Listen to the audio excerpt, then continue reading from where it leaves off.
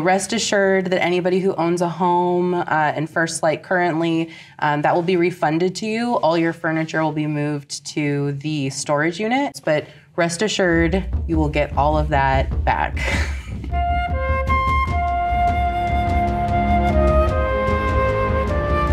Hello, everybody. Welcome to Forged in Aeternum, the show where we talk all things New World.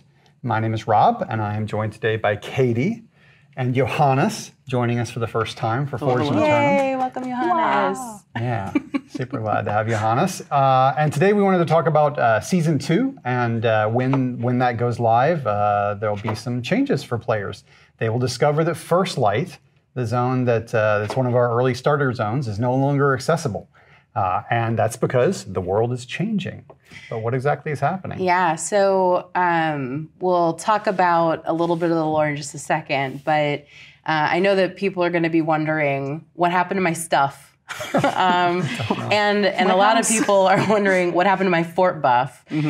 So rest assured that anybody who owns a home in First Light currently, that will be refunded to you. All your furniture will be moved to the storage unit. There's still First Light storage that exists. You won't be able to put anything in it, but you'll be able to take everything out of it. So that will all be available to you. If you own that territory, you'll be refunded. And then the First Light fort bonus, which everybody fights over, it's like First Light Fight Club, that will be moved. So we'll have more information on that in the patch notes, but rest assured you will get all of that back. Cool. Yeah, and so now let's dig into the lore a little bit, because I did my part. So players who played through the main story will, of course, remember that Adiana was this mysterious huntress who joined players and helped them out a little bit in forging the Razoth staff and becoming a soul warden. And eventually in the story, the players have to kind of cross Adiana in their fight against corruption.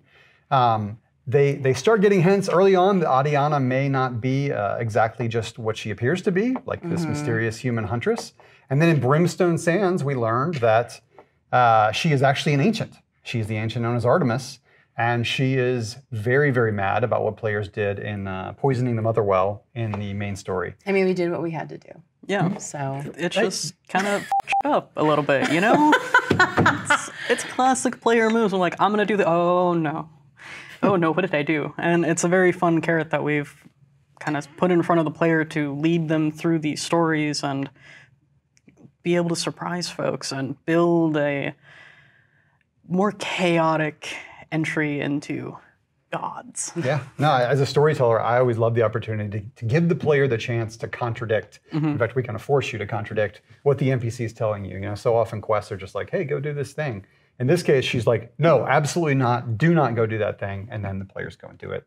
And so it feels fun. And of course, that's why the players have created the scenario that's now looking like it may turn into an apocalypse. And that's because First Light, Adiana has invaded First Light with the Angry Earth. Now she's revealed to be Artemis. And there's this bramble wall that's gone up around it. And so players can't even see what's going on in there. Yeah, you'll hear glimpses of weird things happening if you listen closely when you're by it, and I think you can see like just a little bit through some of the vines, but yeah, you can see the vegetation, but there's definitely a lot more waiting beyond than vegetation. All vegetables. This is vegetarian now. Oh, yeah. Oh no. And then the vegetation is of course changing, because part of what Adiana is doing, she's changing the world here. She has a vision of what the world will look like when humanity, who she's determined is the weak link that keeps allowing corruption back into the world. And she said, if we want to fight corruption forever, we got to get rid of humanity. And so her vision of this world is direct line. Well, that makes sense. Humans are responsible for all the evils, particularly from the perspective of nature. They do keep getting corrupted too, so it's... Angry Earth don't get corrupted. No. Mother Earth is perfect. This is a very Kant view of looking at the world. It is.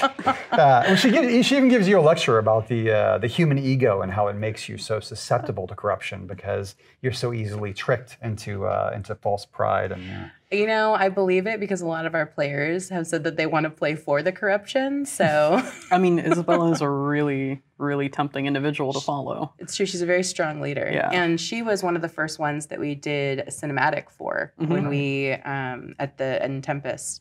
So there's one that plays at the very end, and that was our foray into it. And do we get any with Adiana? Yeah, surprise. Yes, we got a couple that. like simple ones in Brimstone Sands, but with First Light, without giving away too much, there will certainly be some pretty awesome scenes to show off like her transition to this archvillain, to show you more about her plans, and even to show you some of the allies she's recruited to her side that are very interesting new characters onto the scene. Yeah, that's super awesome. Yeah. Yeah. And then of course we have the one of the things that is there even right away as season 2 goes live is that some of the characters who were in First Light, who you may or may not remember, some of the survivalist Riches, Constable Oaks. Who could forget Oaks and Riches? I couldn't. Yeah, I couldn't. How could you? Just don't forget. And so those characters, at least a couple of them have actually escaped from First Light before the Bramble wall went up. And if you hunt them down, I think in particular barkeep Gunter Rost is out there and may give you a little bit more detail on what's going on behind the Bramble wall. And then later on, we might have to find, out what happened to the rest of the folks in First Light. Might be kind of grisly. Are they okay? Sure. Oh no. I mean, nobody dies on Aeternum, right? Exactly. Oh yeah, that's true. Yeah. So they are okay. Unless she's figured out some way to like Oh my gosh. change this. It's all him. Well, it's not me, it's her. She did this. Like, that's the thing. Once you create a character, she runs away. That's right. That's right. She made these choices all by And herself. it's Isabella's fault. So, like, I'm really just an observer. Blame here. Isabella. It's always her. You know, honestly, though, for a really long time, it very much was Isabella. Yeah, true. Yeah. It's nice to have a new flavor of powerful individuals stepping in and kind Absolutely. of taking some of that spotlight away from Isabella. Yeah. I mean, I think Isabella had a solid motivation, but what I love about Adiana's motivation is that it does have to do with the player's own actions. It has it's grounded in this sense of like, hey, like mankind is a defiled nature. They deserve what's coming to them. So she's a very sympathetic villain. I think it's worth pointing out that we need some more male arch-villains in our game. We've even been called out. Hey, there's a lot of really cruel females here. I don't know where that came from. It definitely wasn't me. Now You just tell me what you want and I too go, much, okay. Rob. No, we've got some. I mean, Thorpe, but Thorpe doesn't quite. I think he's not as tough as Isabella. It's not as tough as it can be. Yeah, he's getting better though. He's getting some cinematic. He's gone stuff, too. through it. He has Thorpe gone has through gone it. through it. Yeah. Oh, and he's still like the most iconic symbol of the game, I think. Oh, definitely. And I know that players want to fight him again, for sure. Yes. But how do we bring him back again? Like, how many times do you have to fight him? I think we've got 3 times in the game right now. Do it again. But he's got to get more intimidating. So I think we hinted in into the Tempest Reckoning what his fate may be in the future. Yeah. And that's fun stuff to play with going forward. And of course, we'll have once the expansion goes live, players will get to go behind the Bramble wall and see what's actually transpired in First Light. Yeah. The zone may even have a new name. I don't know. It may. It may. And Why would Adiana keep First Light? Right. She wouldn't. It's a name that It will. She can just do whatever she wants. She's a goddess. Exactly. Well, it's actually pretty cool. I mean, what we're doing here is suggesting that the world's evolving as the result of the player's actions. These are big changes. An entire zone has changed over and a new story takes place there. And it'll be interesting to see how players react to this and if they like this kind of thing and we get to do more of it. Yeah, that's awesome. Yeah, it's been a lot of fun, especially getting all the talent back into the booth to record. We allow them to do some degree of line changes as we're doing records because they know the characters so well. They've lived in those characters for over 2 years now. Like especially our Artemis voice actor, she's an absolute blast. Yeah, she's so good. She just gets it. You sit in and go, hey, here's what we're doing. She goes, oh, I get to be the villain now. And she just sinks into it and you can see her enjoying and believing what she's saying. It's more than just putting on a performance.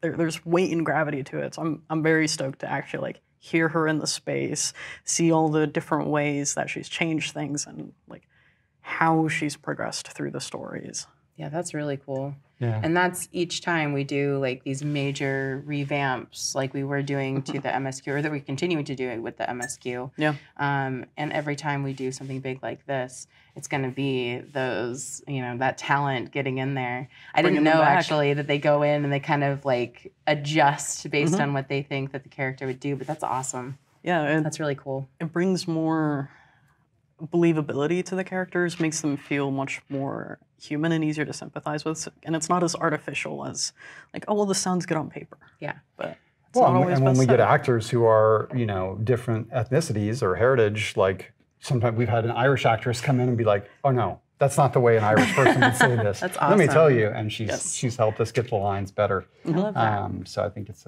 always a fun process. Yeah. It's creative input from all around. It's all valid. It's all super helpful, and it makes the end product a lot better. Yeah, very definitely, cool. Definitely. So all that going on for season 2. I think we close now with a community question. And I think our community question we want to go with is, what other storytelling beats, what other aspects of the lore are you most interested in hearing about? Just let us know, and we'll answer those questions in time. And make sure to like and subscribe if you like what we're talking about, because we'll keep doing it. Now, though, those quest givers, they'll move with you. So if they send you to somewhere, they're probably going to tag along. Using season 2 as an example, now you're plugging up geysers to unlock secret chambers. You're placing crystals to unlock maps that'll tell you where to go. Like, it's much more in depth, and I think it really helps sell our narrative in a really good way.